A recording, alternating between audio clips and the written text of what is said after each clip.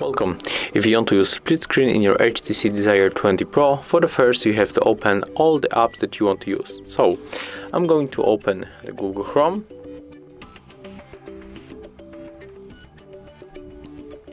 And also I'm going for the YouTube. Then go back for the home screen and click right here.